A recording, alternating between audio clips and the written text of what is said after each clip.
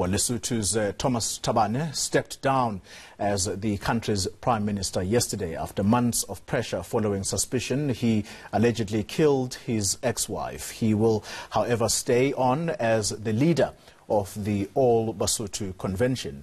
His successor, current Finance Minister Moeketsi Majoro, is expected to be sworn in at some point this week. Let's get a reaction from the deputy leader of the Democratic Congress, that's Mr. Motlalentwa Letsusa, who joins us from Lesotho. Mr. Letsusa, thank you very much for your time. Confirm for us if the current Finance Minister, Moeketsi Majoro, will be sworn in tomorrow.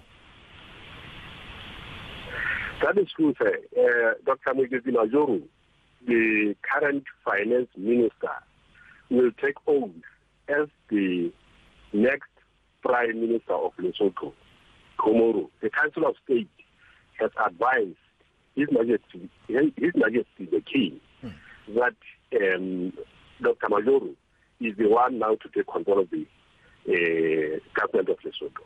Let me ask you about the question around the formation of the new government. When is that new government expected to be inaugurated in Parliament once the Finance Minister has been sworn in as the Prime Minister? Our expectation and the expectation of the Parliament is that by Friday 22nd, Cabinet will have been inaugurated. In other words, inauguration of cabinet ministers should happen before the 22nd of May, which is Friday.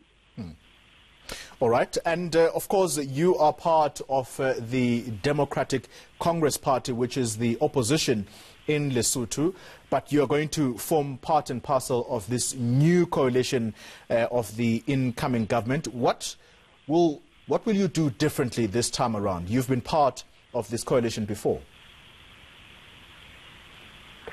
Yeah, I think most of the time we realized the mistakes which were done by the 4x4 coalition. 4x4 coalition is the one which was led by Dr. Thabane until the 11th of May, when that government was disbanded. So we have realized where they made mistakes.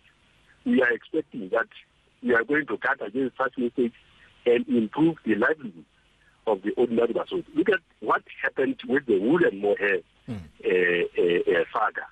That put Lesotho on the spotlight for a long time, since end of 2017, I think. Yeah. So we realized that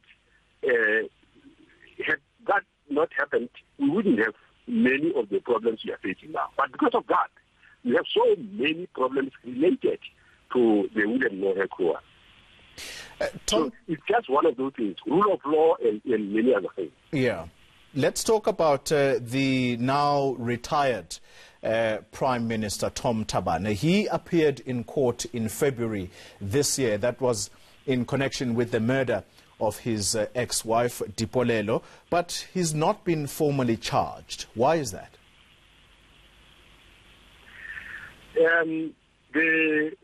His counsel, his lawyers brought a very technical issue. You know, instead of appearing in court and the charge being read to him, the lawyers came to say the court did not have the jurisdiction to charge the sitting Prime Minister. That was strange. But it was a delaying tactic. Now, the Constitutional Court had to go and interpret that to say, do we agree that the sitting Prime Minister cannot be charged by the Magistrate Court? So that is where the issue is. But we know that that was not true. It was only a delaying tactic. Fortunately, his failure comes to an end abruptly. So we will see him in court, I think. Let me ask you this final question, Mr. Letsusa. Now that he's no longer Prime Minister, the assumption is that he no longer enjoys that immunity, if you like. Are we likely to see the case against him move faster in court? And what happens if he runs to South Africa, as he's done before? How should South African authorities treat him here? Yes. As you said in quotes, that immunity, and we all agree there is no immunity. It was only the delaying tactic.